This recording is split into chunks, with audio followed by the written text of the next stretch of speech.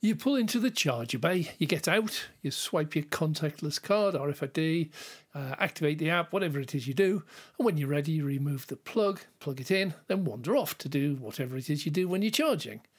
Does anybody actually look at the charger itself? Who made it? How does it work? How does it compare to other makes? What's different? What are all these other cabinets for? Well, I do, and the questions I have are almost endless. Well, Dave takes it on, looks at the manufacturers of the public EV DC chargers that are installed in the UK and operated by companies like GridServe, Instavolt, Ionity, ChargePoint, to name just a few. Now, a quick Google search lists the top 10 EV, DC rapid and ultra-rapid charger manufacturers in the world, and no prizes for guessing who comes top. Yep, it's Tesla, but let's put them to one side for the moment and see what else is happening, because it's massive. As I travel around the country, I encounter a large number of different chargers and rarely dig very much deeper. But yesterday, I was on one of my filming sessions. I pulled into Rivington services on the M61 near Bolton, and while filming, happened upon 3 brand new huge cases all wrapped up. Looked very interesting. Well, since the charger installation there is almost brand new and fully operational, these interested me, so I got up close and did some filming. ABB is a name I have seen before, but never really gave it much thought to. I've seen it on the side of lorries. But these pictures on the labels look decidedly like EV chargers, so I made some notes and returned, determined to find out more. Wow, what a huge industry that has sprung up. It made me think of the reaction to the introduction of the motor car over 100 years ago. There were the doomsayers back then claiming, oh, this is the end of the world. It'll destroy stables and stud farms and saddlers and furriers and vets and feedstock merchants and, oh, the whole industry. And they all claim this will destroy the economy totally, kill an industry that's been around for hundreds of years, and so on and so forth. If only they could see the world today. Well, maybe that's a lesson for today's doomsayers. Just look ahead a few years and realise how silly your fears and reactions actually were.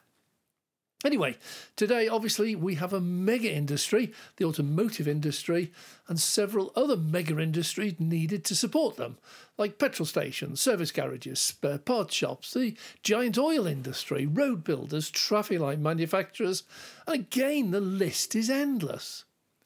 Well, now it appears to be coming to an end. What does the future hold? Are we going to just destroy one industry full stop? Or, like the car taking over from the horse, are we launching dozens or hundreds of new industries that will not only replace them, but expand and end up far larger, far beyond anything we can imagine? Well, my first look says we are definitely on the brink of some tremendous new industries, and the economic future, while it is going through a really rough transition point at the moment, is looking better than ever, just in a direction that we hadn't foreseen. Well, I've looked into the manufacturers of public DC rapid chargers, and the industries are already absolutely massive and growing in areas I did not even envisage. Well, this video is the first in a series looking at the chargers, the manufacturers that all us EV drivers use, either rarely or pretty much every day. It's an initial glance at the industry, and I will follow this up with an in-depth tech dive into each of the manufacturers, so you'll know a lot more about what you're handling when you charge your car. Stand by to be educated. And if you do enjoy this video, please subscribe so that you don't miss the future episodes in this series. Well, one make I've come across more than all the others, immediately identifiable from their colour scheme, and one regularly talked about is Kempower. Did you know they're a Finnish company? No, that's based in Finland, not a finished company. Lahti, to be precise, that's a city in Finland, a major one. Well, from there they supply the world, and in the UK, probably their biggest customer is Osprey Charging. Well, they manufacture a range of units and power and sizes and shapes, But the most common is seeming to be the relatively small, what they call 150 kilowatt station charger. Well, these have the switchgear remotely located, and so the chargers themselves are very small, attractive units. I do have a personal issue, you may have seen my video, with the cables and plugs they install. I found the cables to be absolutely massively heavy and inflexible. They're a real pain to use, hence the overhead spring to try to take out some of that weight. But even the plug itself is huge and heavy. Well, apart from this gripe, the chargers are brilliant. They already have a reputation for power and reliability, and I particularly love the info that these provide via the small LCD LED screen. Just snap the QR code with your smartphone, and there's a massive interesting, well, to me anyhow, additional data. I've used these on several occasions, usually only for a few quick kilowatt hours because of the huge cost Osprey charge, but I've always found them to be quick, easy, neat, reliable, and providing plenty of the rated power output.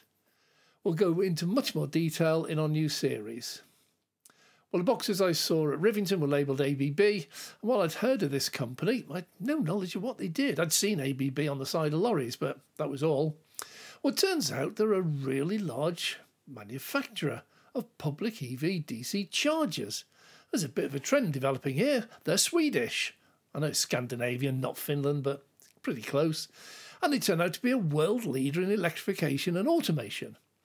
Although the headquarters is now in Zurich, and yeah, I know that's not in Sweden, the original company was called Allmänna Svenska something or other I can't pronounce.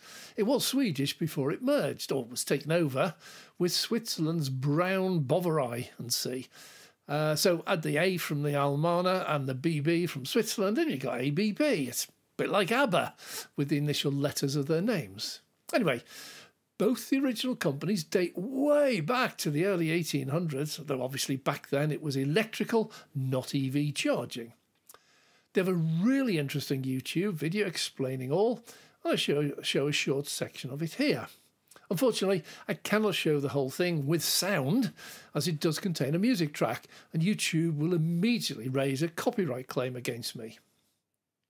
Check out their website if you're interested, where you can watch the whole thing in full. Well, they manufacture a huge range of DC chargers, and I recognise one model as the units that GridServe is currently installing on the M6, 12 of them. They're really slim, neat and futuristic. They featured on one of my previous videos. And they come in a variety of power ratings, although GridServe seem only to take their 350 kilowatt models. ABB too has built up a tremendous reputation for power and reliability amongst those who actually know they do it. If you've used GridServe, you've probably used one of these.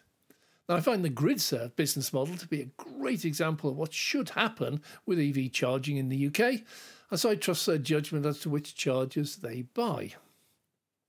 Siemens, another well-known name, dates back many decades, 1847 to be exact, when Werner von Siemens got involved in the newfangled electric telegraph.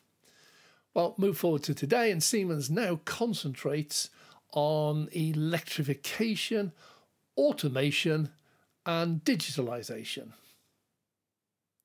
The chargers are really neat in appearance from the photographs I've seen, as I've yet to see any in the flesh that I can recall. Anyway, this is quite some size industry and seems to have gone largely unnoticed by the media or the general public. As a general guide, the EV charging manufacturing is absolutely massive, and it not only caters for the public in their EVs, the main aim is commercial, targeting lorries and buses, and workplace charging. Now, we in the UK do have a few manufacturers, but really rather niche to date. Is the UK missing out on this boom too? Well, knowing this government, probably. But anyhow, let's not go there, that's politics. Back to the world manufacturers. Kayal, K-A-Y-A-L, is a major player based in China. Yeah, they had to get in there somewhere. Already a large company, but little known in the UK. And again, they concentrate on the buses and lorries, but cover all products right the way down to individual home chargers. I'd watch out for these. They're probably going to end up a household name in a few years' time. Joint Much smaller company, also from China, so again, expect big things. They manufacture domestic home chargers right up to the massive DC chargers, and they also diversify into buses and lorries. They don't appear at the moment to be a really big manufacturer, or even in the UK, as the most powerful model, DC, is just 150 kilowatts. But that would probably suit the likes of Instavolt, who rarely install anything more than even this relatively low power output. And coming around finally to Tesla. Yeah, they are the largest manufacturer of DC chargers in the world and only ever produce a single model at a time, while others produce a myriad of models, 50, 75, 100, 150, 250, 350, whatever, in a variety of styles and shapes and sizes. Tesla has reached mass production and hugely reduced costs by sticking to just one at any one time. Their first effort, the V1, was 130 kilowatts, and there are still a few of those around, and I've actually used one. It was quickly superseded by the V2, 150 kilowatts, with power shared between two bays and equipped with dual CCS2 and Tesla Type 2 DC plugs. That lasted until 2019 when the V3 was launched, featuring 250 kilowatt non-shared power and a single cable with CCS2 plug in line with European directives. This year, they launched their V4, also rated at 250 kilowatt, but this one is much more interesting. I will be doing a deep tech dive into these, but in essence, these are for Tesla to capitalise on expanding the supercharger network into non-Tesla drivers.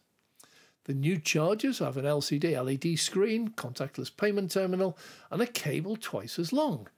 None of these are any use to Tesla drivers. We've managed quite well. But as opposed to Osprey and Instavolt, the cables on these 250 kilowatt V4 chargers are really thin, light and flexible.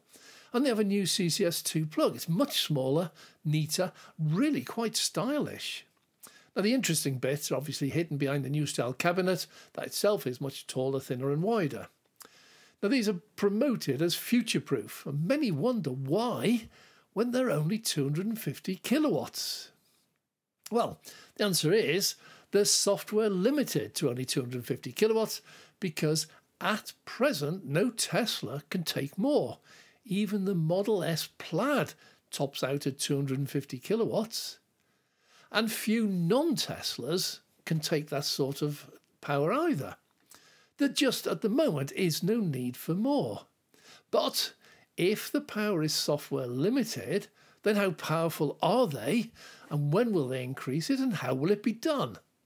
Well, you know, Tesla's a software company, and so at the press of the Enter key, they can instantly switch the entire supercharger network to exactly what they want, 300, 350.